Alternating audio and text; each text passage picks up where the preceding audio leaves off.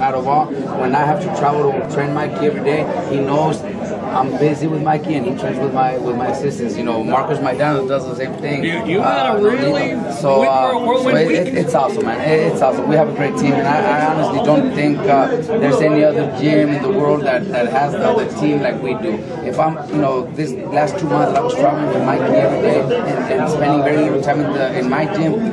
All my guys are taking it, have everything under control. We have many 4-round fighters, 6-round fighters, 10-round fighters that are fighting that have been fighting without me around, but they're doing a great job. My assistants are there to guide them. You're an awesome trainer. You're a good brother, but I think you showed this week you're a better father, and I think we all respect the fact that you know what? That's only a one-time thing. He might have 20 more fights. And you know what? My son is 18, graduated from high school. I was fighting when he was started kindergarten and stuff like that. So I missed a lot of that. So I couldn't miss the graduation. Happy Father's Day. Thank you very much. Thank you. Mi papá lo dijo mejor. Thank you. Congratulations. I think it's going to be great. Yeah. See you soon, man. Thanks a lot. Mi papá lo dijo bien. Ese Roberto García está por donde quiera. Pues mira, gracias a Dios tengo la fortuna de tener un equipo, como lo dije, bien unido, peleadores que me tienen confianza, que creen en mí. Tengo buenas empresas, trabajo junto con Golden Boy, trabajo junto con Top Rank y tengo la fortuna de tener esos equipos, ¿verdad? Trabajo con manejadores de lo mejor del mundo, como es Cameron Duncan, como es Sebastián Contursi, o sea, trabajo con lo mejor del mundo, así que estoy muy contento, estoy bendecido de que Dios me ha bendecido con esta carrera. Felicidades con tu hijo y la graduación, un saludo para él. Muchas gracias. Hey Robert, the other day I interviewed Mikey and I said, how's your weight? Just kind of almost a throwaway question. First thing, weight's never an issue. Well, Mikey has never had a weight problem. Yeah. Mikey always walks around no more than 10 pounds overweight. So when it comes to the week of the fight, he's 2-3 pounds of just water weight and still eating, still drinking his liquids. This time, he didn't say anything. The last week before the fight, I was very busy with Maidana, and he didn't train for 4 days. He didn't train Thursday, Friday, Saturday, or Sunday because he was feeling a little sick, a little cold, and a little fever. That happens to most of the fighters when they're cutting weight. They start getting a little sick.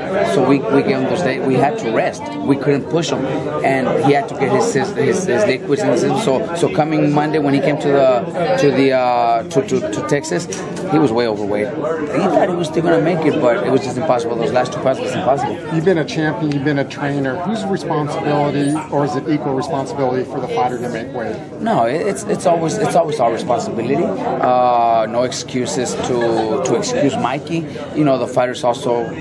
I'm not with them 24/7. I'm not with Brian 24/7. They also have to have that responsibility. But I'm the one in charge, and I'm the one that's gonna get the blame. And I'm not ashamed of that. We know what Mikey went through. We know what Brandon has gone through to make weight. It's not like they don't try. It's not like they're out eating whatever they want. No, it's just those times where they just can't make it, and it's impossible. We're not the first ones that happens to, and won't be the last ones. Will he go to 130? I know you've already been asked this. Well, but he, I think that's what everybody's saying. Aaron mentioned it. Cameron Duncan told us that our next fight could be against Rocky Martinez. Mikey says he would love that, and if he was comfortable, he'll stay at 130. But he also knows that he lost his featherweight title at the scale, so he wants to come back and gain that title again. And I know that's a possibility also. He wants to win that title 130 if we get that shot, and then come back down to win his title again. He told me 4 pounds was no big deal. Exactly, and if he's comfortable at 130, then he could do 126. It's just the fact that these last 4 days before he came to Texas, couldn't train, couldn't had to eat, had to get his liquids, so that gained him a few pounds. The fact that he did what he did, even after what happened, yesterday. Everybody forgets everything, right? Everybody forgets about talking bad. Now he looks sensational. Now he's one of the best. Does that take care of everything? Of course it does. Look, I had a bad night the night before Maidana fought with John Molina on ESPN. He lost the fight, and my fighter, I feel bad. But I come back and the next day Maidana wins with a tremendous knockout against Jose Lopez. Everybody forgets about the night before, and now it's Maidana's win that's important. Same thing here, yesterday the weight was the problem, and everybody was very upset and criticizing. But now with this win and this performance, I think we got nothing to lose. Is that how you help these fighters? Because you've been there on the mental side more than anything. I think that's very, very important. It's happened with all of my fighters. I could tell you stories about Brandon. People know about him. Mikey, Maidana. Things that happen during the minute break that I tell them, that I try to push them, motivate them, make them perform better, and it works. It's perfect. Robert, thank you. Always good to see you. Thank you, Coach. Quick question. Yes.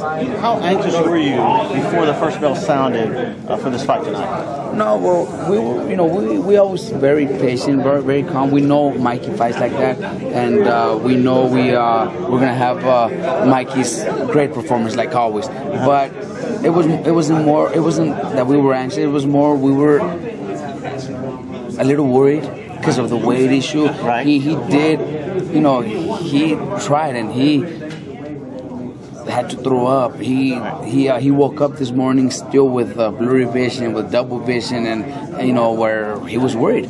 But went back to sleep, had his liquids, food, and he started feeling better. And so we were a little worried. Great. Now, how did it feel after you put him on the canvas the first time? Well, after the first round, Mikey controlling with the jab and landing some great jabs, and controlling the pace. Even though it was a close fight, could have been an even round, could have been a Juanma round. I seen that it was going to be Mikey's fight. Then he landed a beautiful straight right and dropped him. And even though Juanma wasn't very hurt, he was still dangerous. He was still looking for the fight. Mikey kept fighting smart. Mikey kept fighting very patiently. Right. That's just the way Mikey fights. It was just a matter of time, and it happened in the fourth round.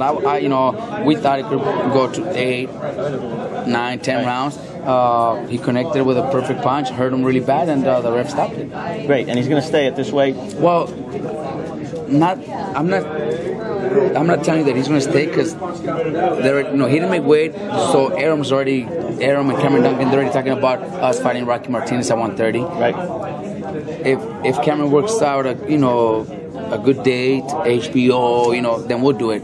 But Mikey doesn't want to go out of the featherweight division by losing his title on the scale. He says after fighting Martinez, if everything goes well, he wins the title, and he feels like he can still do it. He'll come down to 126 and get his title again, because it's just, I think for him it's more a shame that he lost on the scale, and he wants to come back, prove to everybody that it was, he had problems a few days before, win the title, and then come back to 130. I'm pretty sure that's what he wants. Well, that's great. Thank you. Robert, Eduardo del diario García.